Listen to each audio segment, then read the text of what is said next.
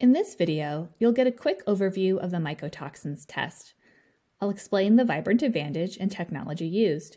Then, I'll walk through each section of the test, highlighting key features.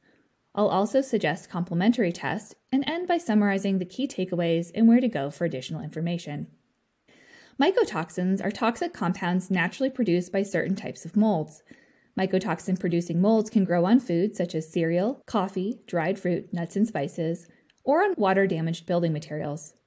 Mycotoxin exposure can potentially contribute to a myriad of health harms as they have allergenic, inflammatory, carcinogenic, and immunomodulatory effects.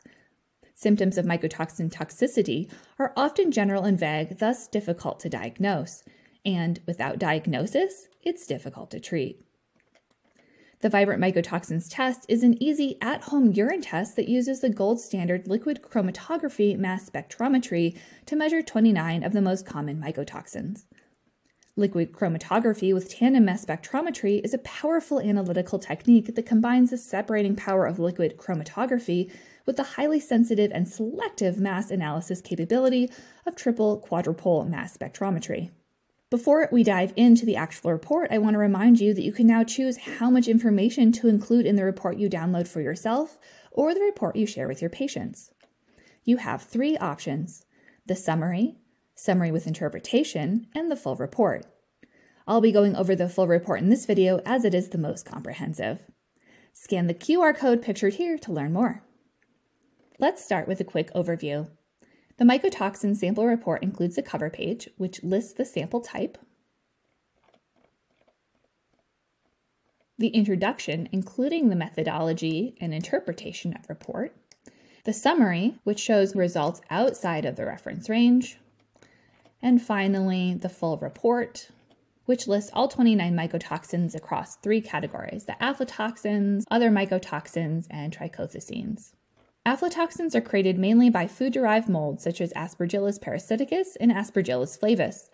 Note the results are reported as both a number and also plotted on the color-coded scale, so you can visually see where your patient's results fall. Results in green correspond to the 0 to 75th percentile and indicates mild exposure. A yellow result corresponds to the 75th to 95th percentile, indicating moderate exposure, and a result in red corresponds to greater than 95th percentile, indicating exposure higher than 95% of the population. If you want to learn more about results above the 75th percentile, such as aflatoxin M1 in this example, simply flip back to the summary report to read the interpretive comment. The interpretation of the mycotoxins test includes the background, associated risk, possible sources, and detox suggestions. The other mycotoxins are produced by many types of molds, including Aspergillus, Fusarium, Candida albicans, and Penicillium. Most of these molds grow on foods, but some grow on water-damaged building materials like wood and drywall. Ochratoxin A is very common.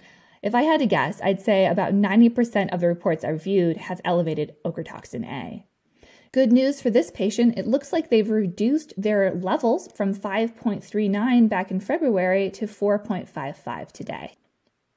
Trichothecenes are produced mainly by Fusarium and Stachybotrys tartarum, commonly known as black mold. If you've heard of black mold, you know to avoid it.